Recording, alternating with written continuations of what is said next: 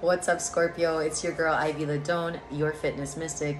And today we're going to connect with the Oracle of the Mermaids to see what messages would like to come forward for you for the month of June 2023. All right, let's dive right in. Highest vibrational messages for the sign of Scorpio for the month of June 2023. Thank you for these messages. Highest vibrational messages for Scorpio. All right. So this can pertain to your career. This can be regarding your health. This could be regarding your romance, right? Your intimacy or your partnerships. This can also just be regarding your self-development, like where you are on your journey at this time in the month of June 2023. The mermaids are more so connected to your emotions and your emotional health. And then that connection of you, that connection of you to the earth, you know, like your like earth self, your connection to nature. They're very much connected to that. So the messages that come forward are filled with that kind of vibration. Okay. All right. So highest vibrational messages for Scorpio for the month of June 2023.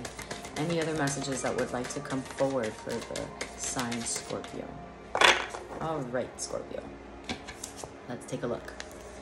All right, my friends. So, take what resonates, leave the rest. We're going to read this in the order of the numbers at the top. So you have number 31, corals, wisdom, colony, delicacy, fragility, works that are created over great periods of time. So take what resonates, leave the rest.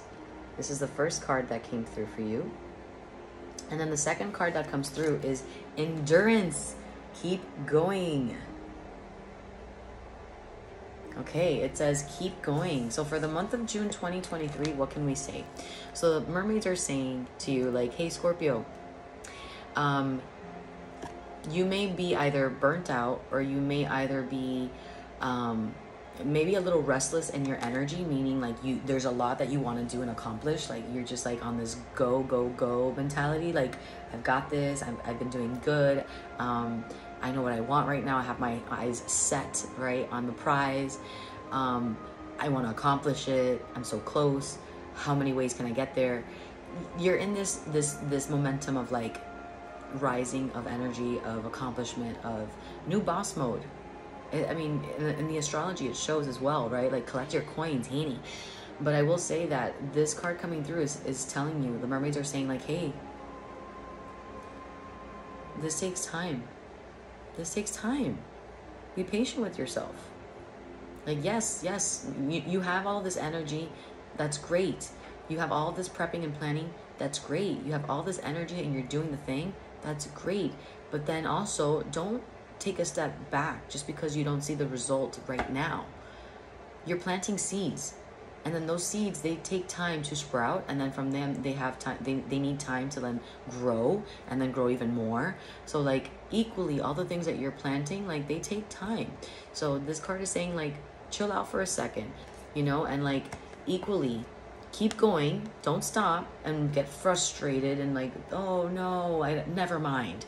This isn't gonna work, forget it. I'm gonna go back to my addiction. I'm gonna go back to that guy. I'm gonna go back to that thing. I'm gonna go back to this. Forget all. No, it's saying stop all of that. Keep going.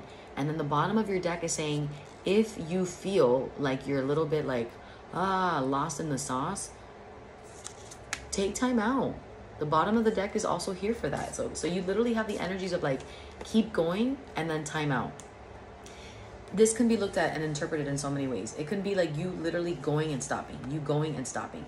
This can also mean like keep going and also take time for yourself. Like just because you work and you, let's say you go on this live and you're doing your thing, let's just pretend you're an influencer.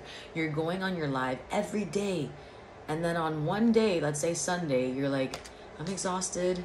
I'm kind of a little bit I know I know that if I show up on this live, I'm not going to give my best energy. It's saying like, okay, so then take time out and then go right back into it and keep going. Like find that pace. It's also saying like, if you find out that you're like, you're really like success hungry, if you're really accomplishment hungry and you're doing all the things, like sometimes it's good to just take time out, like with yourself, and just pause, disconnect from the work, disconnect from the project, disconnect from like the momentum, for a second, you know, and then keep going. Okay, so if you need some help with that, Scorpio, if you need some assistance with like, you know, winding down and like finding a moment for yourself and being present, I can totally help with that. In fact, I would recommend for you to take a look at the series, because the series has some stuff there that will definitely benefit you. Okay, other than that, thank you so much, Scorpio, and I'll see you in the next one.